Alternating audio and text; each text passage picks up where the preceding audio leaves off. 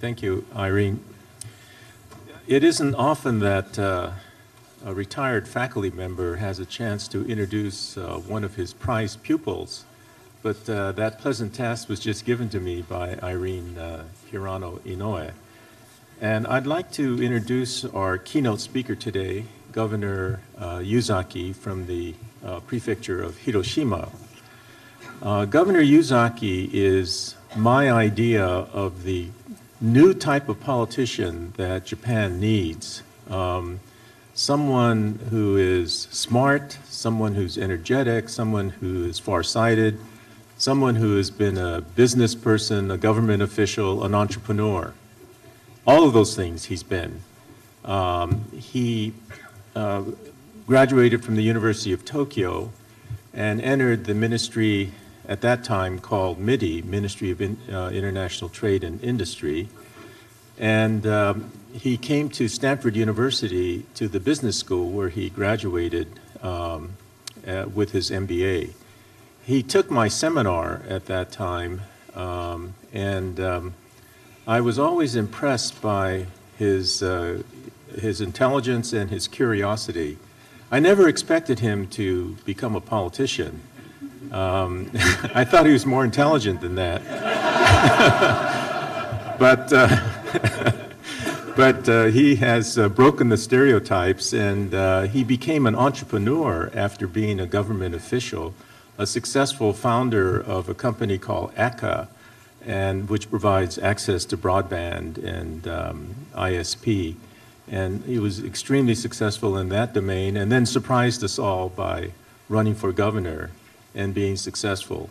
I think that the hope of Japan in many ways rests with young political leaders like Governor Yuzaki, and I'm delighted to introduce him now.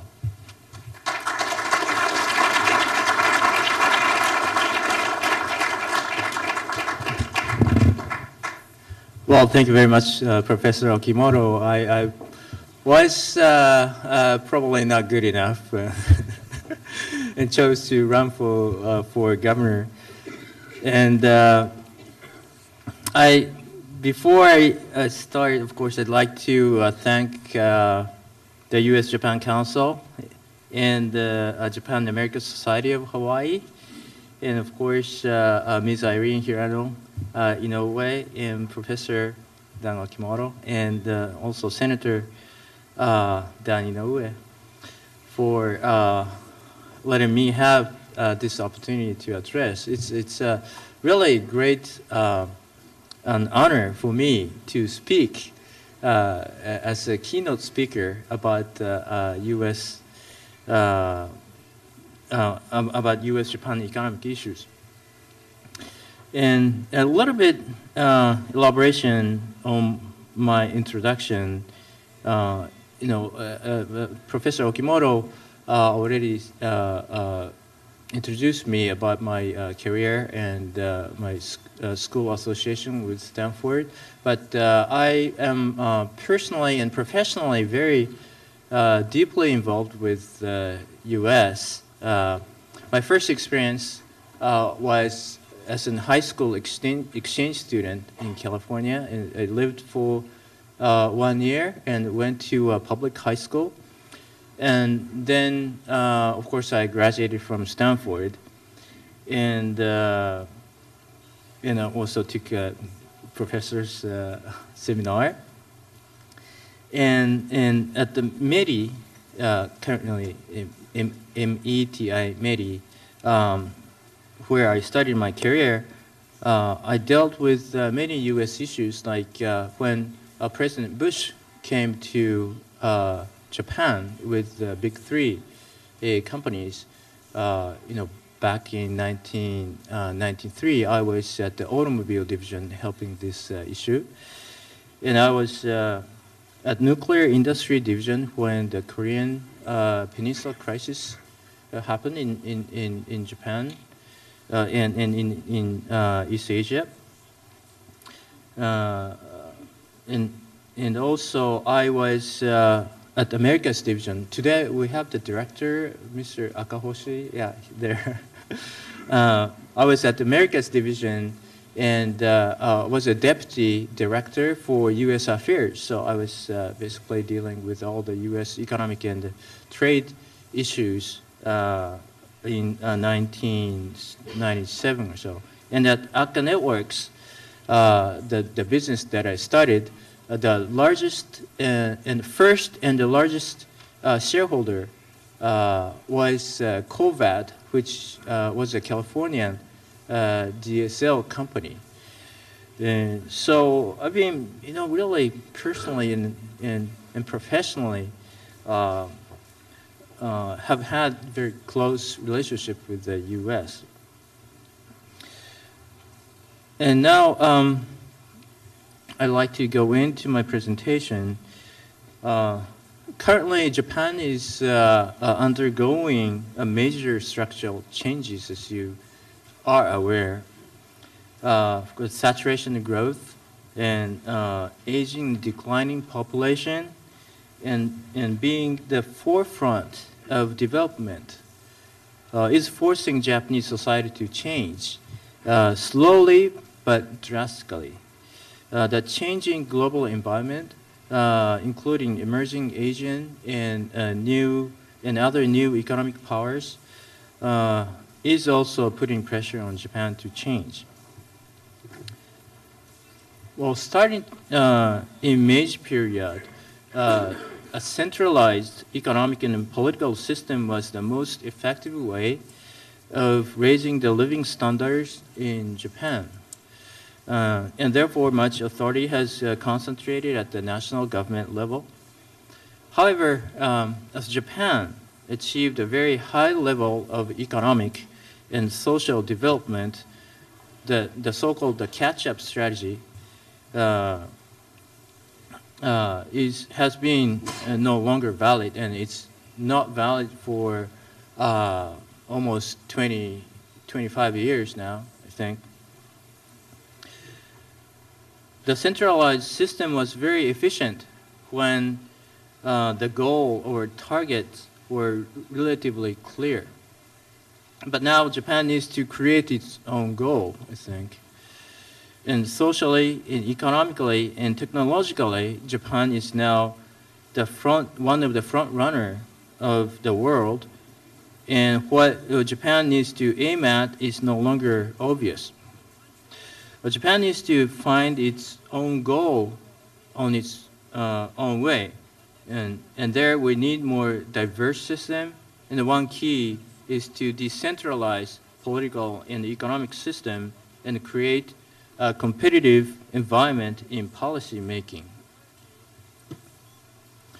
Well, Japan so far has been developing in Tokyo, Osaka, those major cities, and create wealth and redistribute that to regions.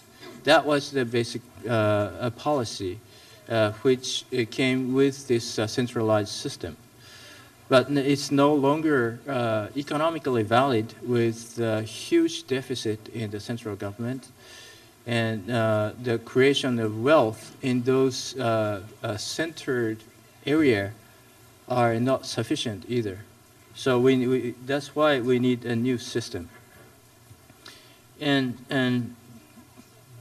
one way is this decentralization.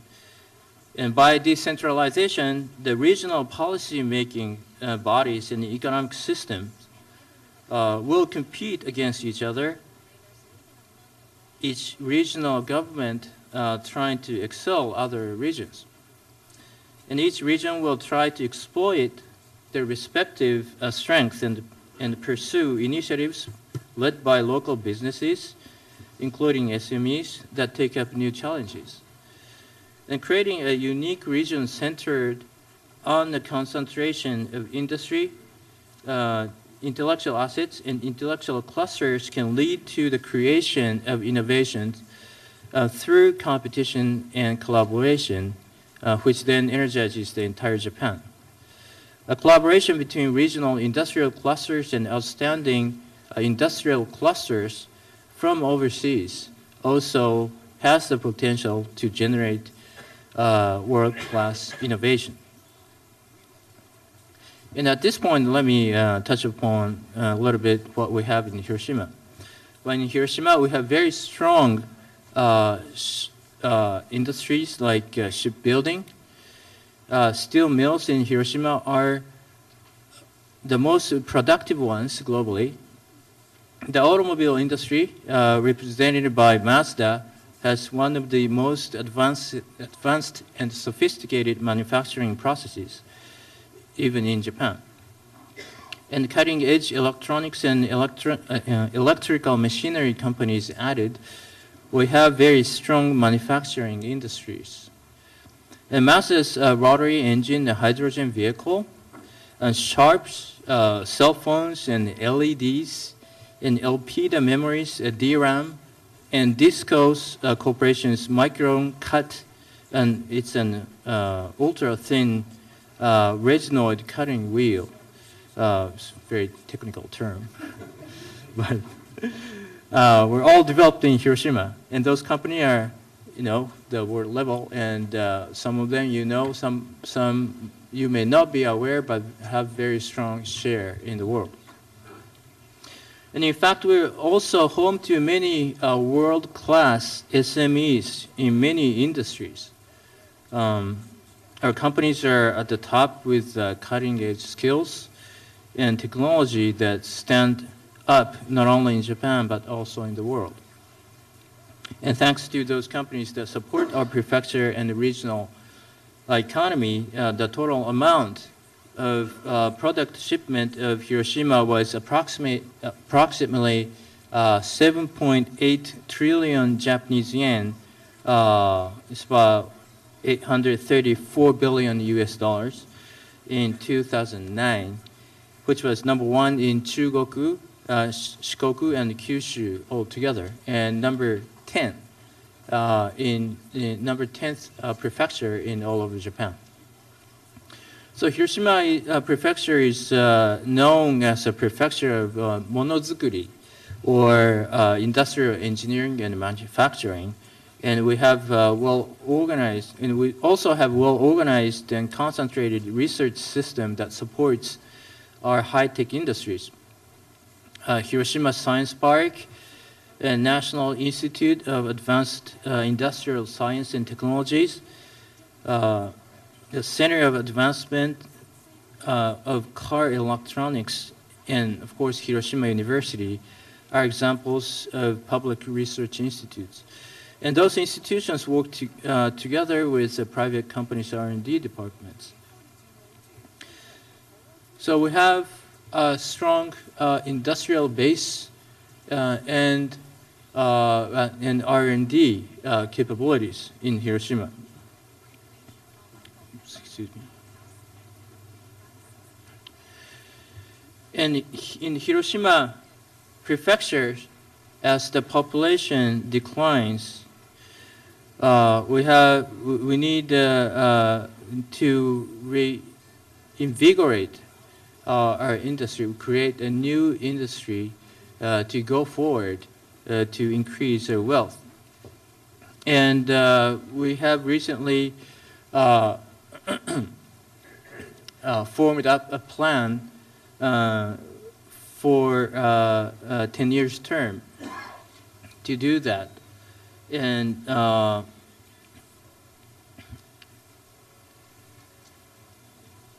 the slide shows this strategy, and the objective is, of course, to cultivate new industries through innovation, and also enhance the mid and long-term competitiveness of core industries that we already have.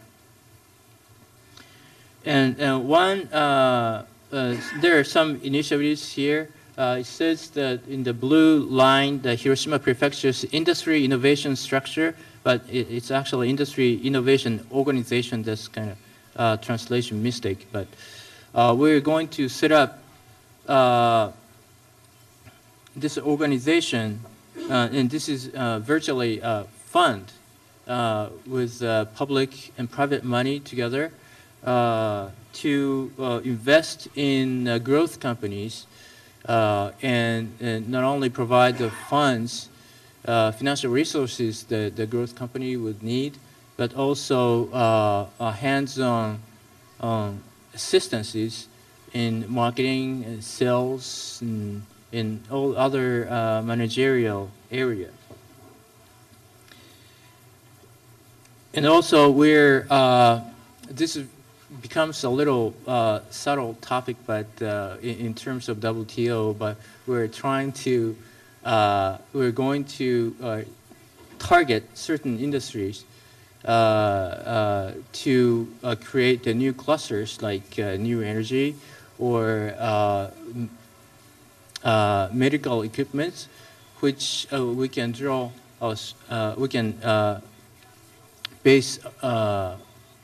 we can use our strength of manufacturing and apply to those new industries. And this slide explains this industry innovation organization. This at the growth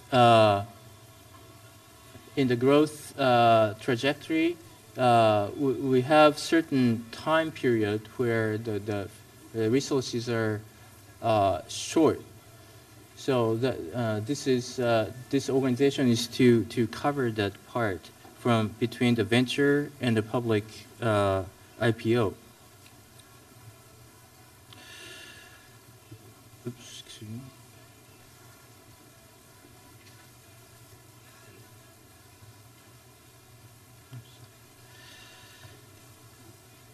And well, this is to conclude.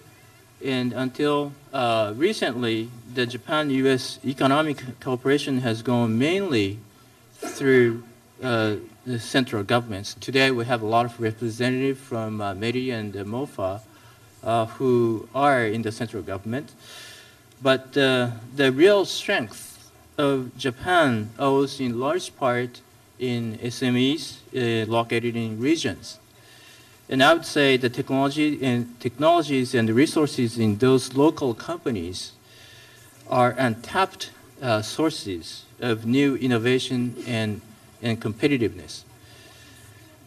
And some companies have already leveraged the resources in regional SMEs. And one famous example was Apple, which used metal finish technologies of SMEs in Japan for its original iPod, the first iPod. You remember the mirror back, stainless back, was all finished basically in Japan using SMEs. So Japan-U.S. relationship has been mainly central relationship.